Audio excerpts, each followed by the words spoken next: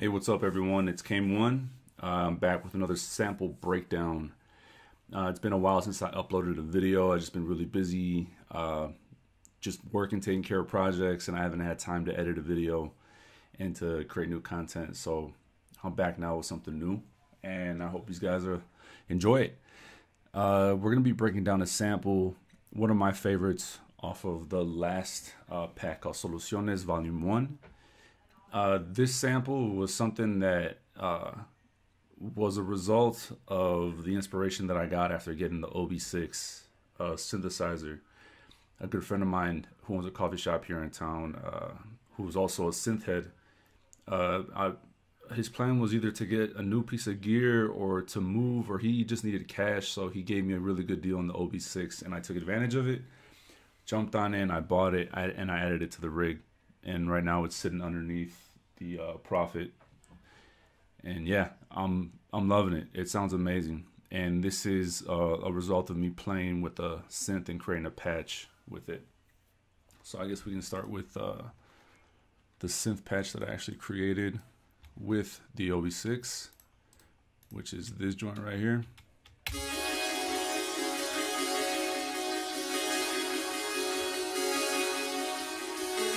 It's like a really weird like pad slash lead patch that I made, and it's kind of like electric key. I really don't even know how to describe it. It's weird, and it has a really nice character to it. And originally it was pitched up. It was at a higher pitch. It just sounds like, to me, like electricity and spacey vibes. But playing with the pitch wheel, I shot it down, and it ended up sounding like this. It just had like a more full sound. And on top of that, played around with some spring reverb. I love springs. This plugin is this shit. Like, I swear by this one as well. This one's amazing. A lot of good, got different presets for reverb, spring reverb, some delays, and you know, it's a lot of fun to play with. So I added that on top. The usual EQ, the Valhalla Room, and it was a good base. It was a really good starting point for this sample. So I had that going, and I knew right away I wanted to incorporate the Rhodes. So I ended up playing this section.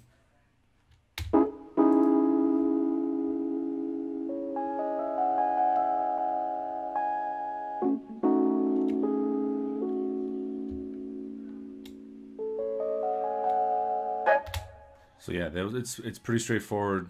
It's really simple. You know, as many of you know, I have a real Fender Rhodes, and I don't work with MIDI. I love recording raw audio straight from the Rhodes into FL, and I do that for the majority of my samples.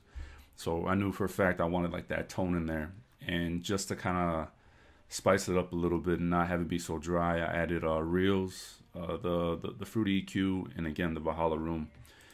I can show you what that sounds like dry, actually.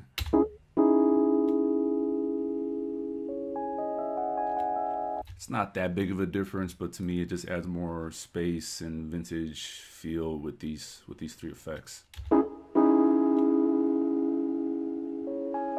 And then for another small section of the sample, just to add a little bit of variation, I ended up taking a similar section from the previous, but then pitching it up.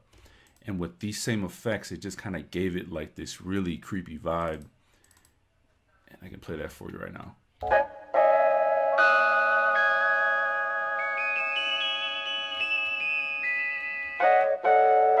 So like the theme of this sample is pitch.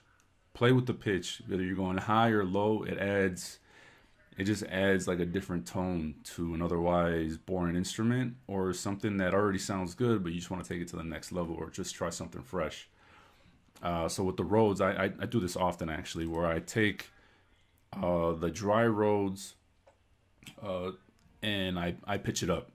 I don't know what it does, but it gives it like a natural wobble, because you know, like the real Fender Rhodes is hitting like those mechanics inside of the actual instrument. So when you pitch it up, it just kind of like really highlights that character.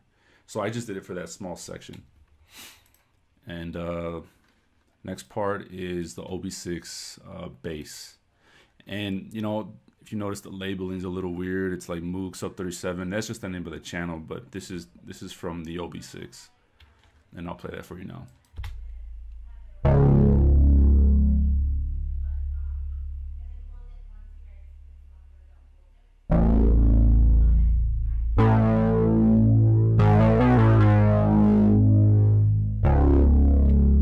Just like that nasty growl. The OB6 is it's a beast. That low end is ridiculous. That character, it's very aggressive. So it was, you know, it was a natural go-to for the bass section. And for the bass, let's see what I did. Okay, I added what is that? Synth from, what company makes this? You guys will recognize the logo. It's this plugin.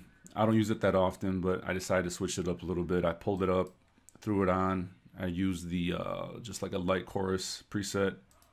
Added the tail chorus, EQ, and decimort. And decimort for me, especially when I have a lot of effects and it increases like the gain of the instrument, I throw this at the tail end of the chain because it's just kind of like it acts kind of like a hard limiter, like a hard wall limiter to just kind of box everything in.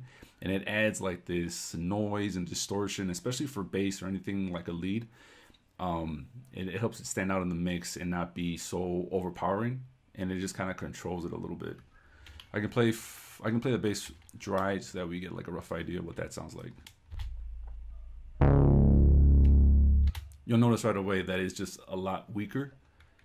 But then with the effects, it sounds like it's distorting, it's real gritty and grimy, but it still fits well in the mix. So that's the bass. And then let's move on to this section right here. These little parts. Oh, gotta turn that channel on.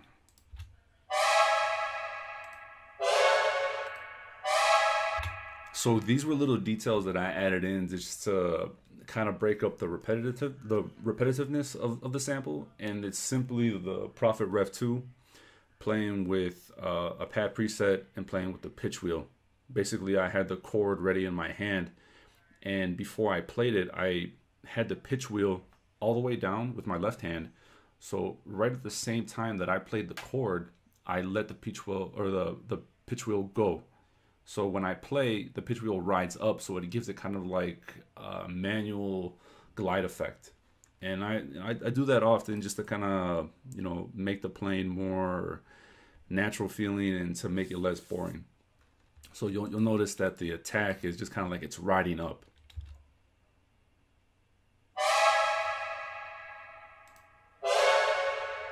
Almost like it's dragging to get to its natural, or to like its peak.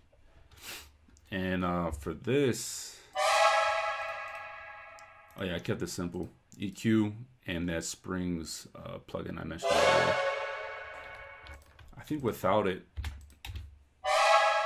it sounds pretty similar. The Prophet Rev2 has onboard effects, so I think it already had reverb on it.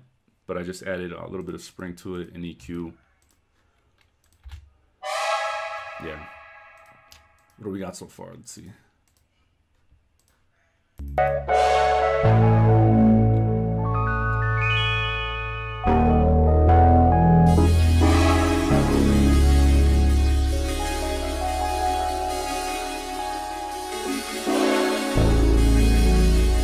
So yeah, there's that. And then the last part of this sample are these stabs that kind of ride out throughout the entire sample to kind of give it like that, I guess more of like a rhythm, kind of adds like a percussive element to it, but it's still, you know, still keyboard. And let's see, the way I did this was, it was the Fender Rhodes.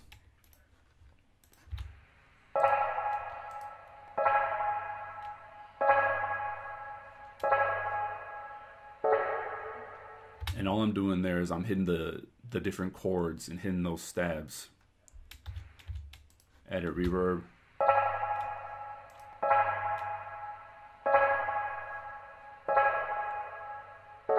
And those just kind of ride out through the entire sample.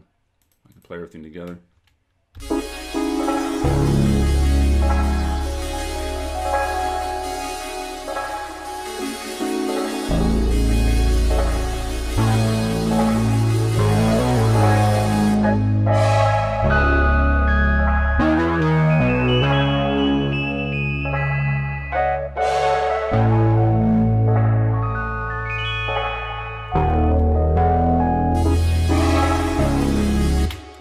So there it is, straightforward, nothing too complicated, too crazy.